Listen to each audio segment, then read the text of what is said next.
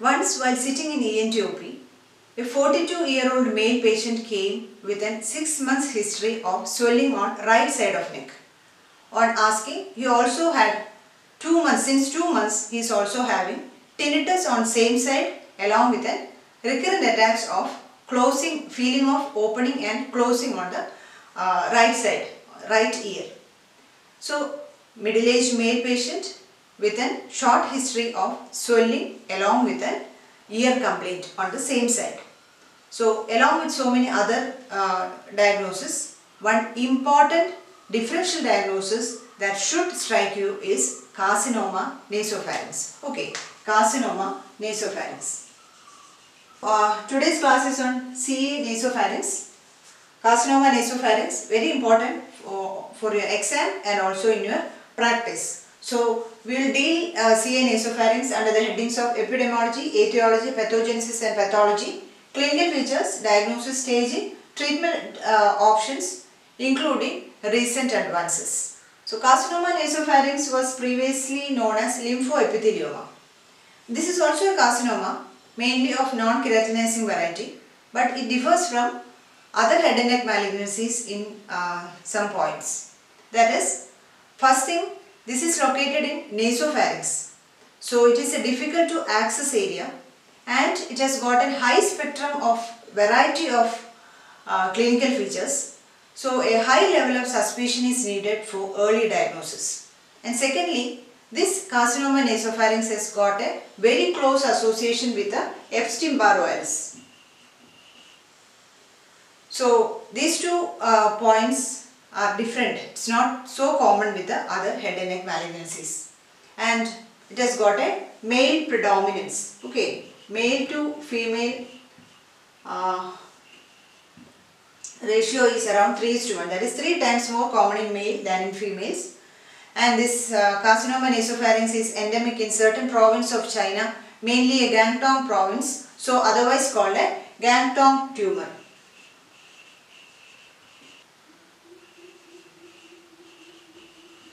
Okay, this is more common in this province, so otherwise called a Guangdong's tumor. And coming to the age incidence, this is seen common below 50 years of age. But when you plot it in a graph with the age here and percentage or rate of incidence here, in all other tumors, as age advances, the chance also increases. But in nasopharyngeal carcinoma, peak age of occurrence is around 50 years, 50 to 59 years, then the rate of occurrence reduces. So, that is with the relation with the incidence, age incidence. Okay, so association with Epstein-Barr virus, difficult to access and high spectrum, high variance of spectrum of clinical features, then more common in male, and it is endemic in Guangdong province of southern China, so otherwise called this tumor, and the peak occurrence is around 50 years. It's more common below 50 years of age. Okay. Causes of carcinoma nasopharynx. We can write it mainly under 3 headings. One is genetic, second it is due to Epstein-Barr virus, and environmental factors. Environmental factors. So, genetic, EBV and environmental factors. In genetically, it has got an association with HLA. Okay, so HLA, A, B and DR. Okay, and also association with the short arm of chromosome number 6. Short arm chromosome number 6 association. And association with the Epstein-Barr virus, and also what are the environmental factors? One is inhalation. Inhalants. This also includes smoking and also passive smoking. Occupational exposure to formaldehyde exposure. Formaldehyde. Actually, smoking increases a 2 to 6 fold increase in the occurrence of CA nasopharynx with smoking. And third is preserved, salted and preserved food. That means also nitrosamine containing food.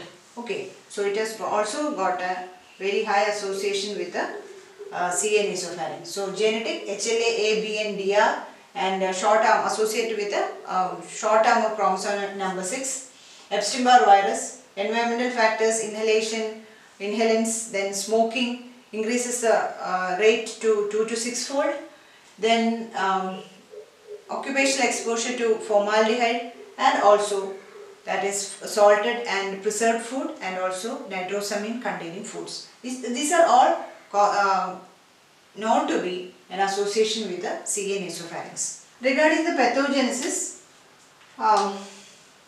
the exact pathogenesis of CA nasopharynx is unknown, but the theories postulated, one is genetic, I already told you, that is association with HLA subtypes situated in the short arm of chromosome number 6, and also Epstein-Barr virus. This EBV is Epstein-Barr virus. Okay,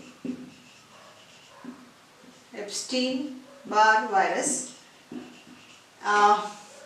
Once in an answer book, I got it as everybody's virus. It is not everybody's virus, it is Epstein-Barr virus. Okay.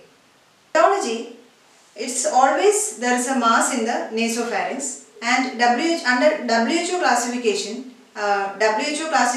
of tumors of nasopharynx, it is given under epithelial tumors. What is the WHO classification of tumors of nasopharynx? It's a question for postgraduates. It is under different heading. One is epithelial, then soft tissue, then tumors of bone and cartilage, then malignant lymphomas, miscellaneous like that. So this carcinoma nasopharynx comes under epithelial tumors malignant variety. Okay, so gross features is gross can be of 3 types. That is, the appearance can be of 3 types. One, it can be a well-defined or a lobulated mass with the varying size with a well-defined borders. Okay, well-defined border. Or if it is an infiltrative type.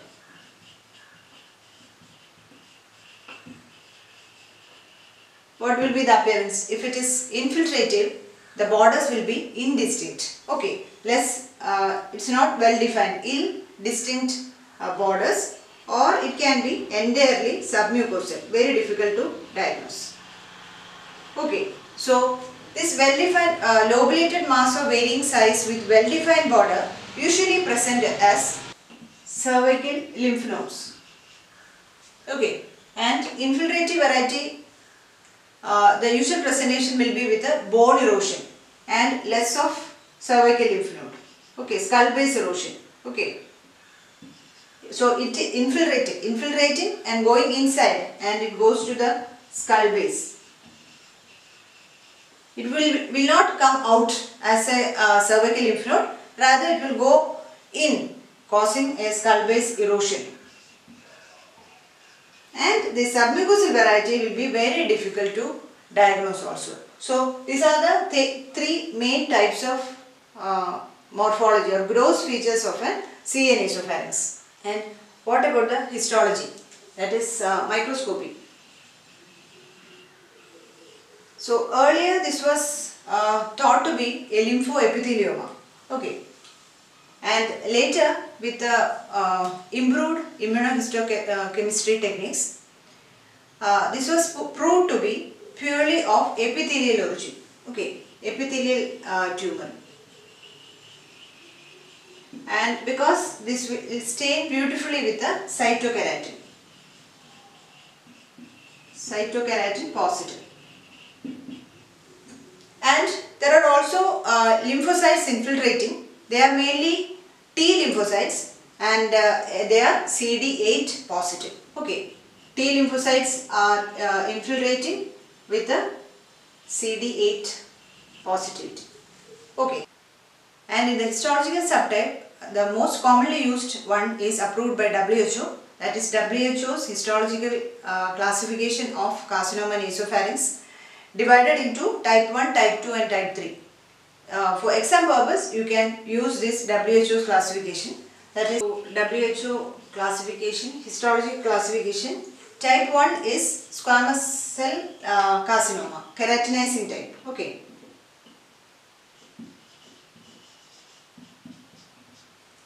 So, squamous cell keratinizing. Then type 2 is non-keratinizing squamous cell.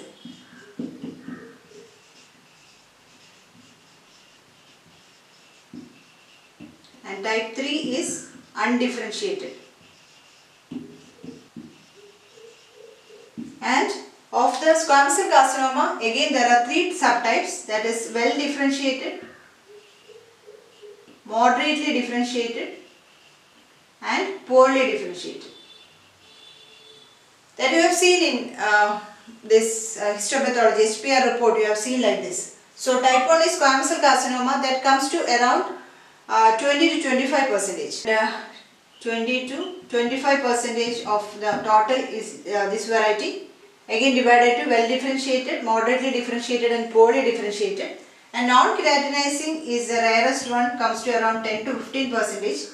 And undifferentiated carcinomas are common. It comes to around 60 to 65%. So grossly the lobulated mass with well-defined borders, infiltrative variety and submucosal, and in WHO classification type 1, type 2 and type 3, and again divided like this. So that is the pathology of CA nasopharynx. Next is clinical features.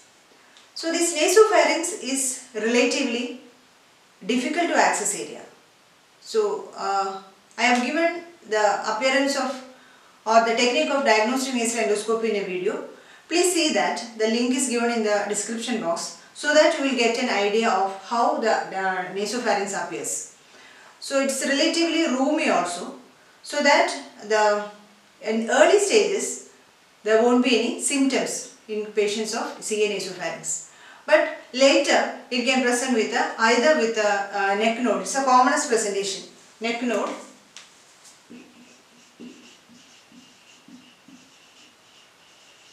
or this can present as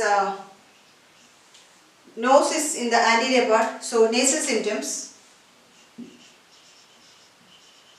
or in the lateral wall of nasopharynx there is eustachian tube. By obstructing the eustachian tube, it will produces so many oral symptoms. Then this nasopharynx is forming the skull base, so there are connections from the nasopharynx to the skull base, so also it produces so many neurological symptoms by involving the cranial nerves. Or this can go posteriorly and involve the pterygoid muscle, so that it produces trismus, or from there it can go to orbit, so eye complaint, eye symptoms, and symptoms due to distant metastasis. Okay, distant metastasis. So the symptoms, clinical features, symptoms and signs, you can divide it into under 7 headings. Coming to the neck node, which is the commonest presentation of CA nasopharynx. And I already told you, in the early phases there won't be any symptoms. But in 75% of cases, at the time of diagnosis, there will be neck nodes. And these neck nodes are the commonest presentation, and the cervical lymph nodes happen in 50% of patients of CA nasopharynx. And in 75% of cases of CA nasopharynx, the neck node will be palpable at the time of diagnosis. Okay. And unilateral, we can also have bilateral also, but unilateral neck node is more common than bilateral, and the commonest site is upper part of posterior triangle. Okay, posterior triangle, upper part. So that is regarding neck nodes. And what are the nasal complaints? Present in 30% of cases. So imagine your posterior nose is blocked. So what will be the complaint of the patient? There will be nasal block, isn't it? So can present as nasal block. Then what? It is a lobulated, irregular, friable mass. So there will be bloodstained nasal discharge, or it can go to a frank epistaxis. So nasal discharge, bloodstained, or it can be an epistaxis also. So these are the nasal complaints occurring in 30% of cases. And what about the oral? Happens in 20% of cases. And this CA nasopharynx commonest site of origin is from the lateral wall, that is fossa of Rosenmuller. So immediately near to that comes the eustachian tube. So pressure on the eustachian tube, what will happen? There will be features of secretory otitis media. Please see the video on secretory otitis media also. Link is given in the description box. It's a very important topic. So the patient complaint, what will be the complaints of the patient? Can be either deafness, conductive hearing loss will be there, or what will be there? Otalgia will be there, pain in the ear, deep-seated pain in the ear. That is the commonest complaint. Or there can be also tinnitus, ringing sensation, or sound in the ear. Okay. And on examination, what will you see? I already told you, eustachian tube, it's a eustachian tubal pathology. So, can be either a retracted tympanic membrane,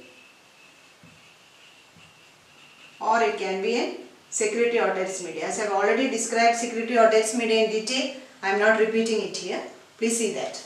Okay, so it is not ORAL, it is AURAL, oral. Okay, so oral complaint in 20%. And what about neurological? Neurological we can again divide it into two. One is headache, another one is cranial nerve involvement. So can be either a headache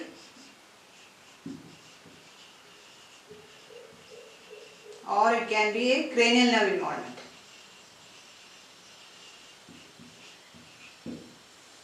So in 20% of cases they will be presenting as headache. Okay, I am erasing this because we need space to write. Okay. Okay. So 20% of cases the involvement, this neurologic involvement will present as headache. Why headache? Can be either due to fifth nerve involvement or skull base erosion. I already told you this because of the typical position, erosion of the skull base is common. So skull base erosion will happen or trigeminal nerve involvement. In both cases it will present as headache. And what about the cranial nerves? Cranial nerve involvement can be either it can be an isolated or it can be multiple. Okay. So isolated cranial nerve involvement, the fifth cranial nerve, fifth is the commonest one, isolated. Fifth is the commonest one, but sixth involvement can also happen. For fifth, remember, trigeminal nerve involvement is the commonest isolated cranial nerve involvement in case of CA nasopharynx. Sixth nerve involvement can also happen, and in multiple can either present with an Horner syndrome or it can present with a multiple 3-4-6 involvement. How 3-4-6 involvement? Either due to erosion of there are multiple foramina in the skull base. So there can be erosion of carcinomatous erosion of this foraminas and the nerve involvement, or there can be parapharyngeal space involvement and this can cause multiple cranial nerve involvement. Okay. So cranial nerve involvement can be either erosion of the foraminas in the skull base or due to parapharyngeal space involvement. Fifth is the commonest isolated, or the sixth. Then Horner syndrome can happen, or there can also be multiple or 3-4-6 cranial nerve involvement. Okay. Next one is trismus. How trismus happen? Due to involvement of which muscle? Pterygoid muscle. So there can be direct involvement of the pterygoid muscle. Okay. And in eye what happens? There can be ophthalmoplegia and proptosis. Either involvement of the cranial nerve or due to direct spread into the orbit. Ophthalmoplegia and proptosis. And this distant metastasis is very rare at the time of presentation, and it can be diagnosed by PET scan. That we will come across while discussing the diagnostic measures. And what are the common sites of distant metastasis? It can be bone. Bone is the commonest site. Bone, then lungs, followed by liver. These are the sites of distant metastasis. So these are the clinical presentation. Neck node, commonest presentation. The nasal can be either nasal obstruction or blood-stained nasal discharge or frank epistaxis. Oral, again features of retracted tympanic membrane or secretory otitis media. Neurological, either headache or cranial nerve involvement. Cranial nerve involvement, the fifth is the commonest isolated one, then 6. Multiple can be either Horner syndrome or 346 due to and also involvement of cavernous sinus. Then trismus due to involvement of pterygoid muscle, eye, ophthalmoplegia and proptosis. And distal metastasis, though rare, can happen in bone, lung, followed by liver. Okay. Then next is how will you come to a diagnosis? What are the diagnostic modalities?